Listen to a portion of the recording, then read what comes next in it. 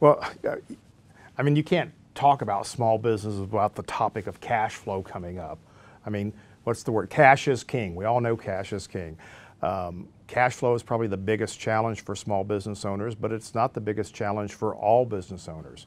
You know, I've got some clients that have fantastic cash flow. You know, what can I learn from them? What can I impart to you that will help you in your business to improve your cash flow? I think the biggest thing that helps folks in small companies with cash flow is, one, the expectation that you're going to get paid. This might sound self-evident, but you know what? If you operate in a position of fear and you're afraid of your clients and you're afraid they're not going to do business with you anymore, all of a sudden you quit asking them for money and you keep giving them a little bit more time, and all of a sudden you're in trouble.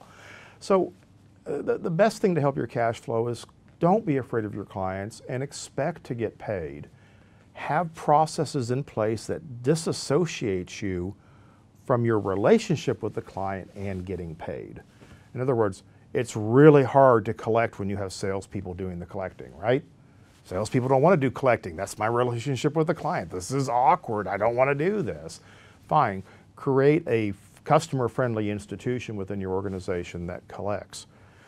I think the other thing that we need to understand about cash flow is it's more than about having cash to make payroll.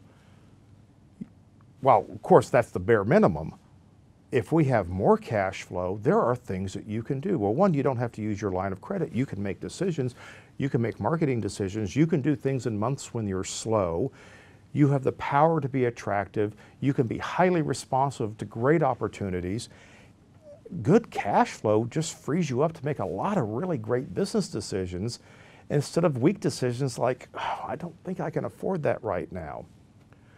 Well, your P&L may say you can afford it, but your cash says you can't, and those are two different things. So if you're making money and you don't know where it's going, guess what? That's a cash flow problem. We can fix this. So if cash flow is an issue, I hope we have that conversation very early with my clients. I hope they bring that up to me because that's something we can fix now, and it lets us do a lot of great things later.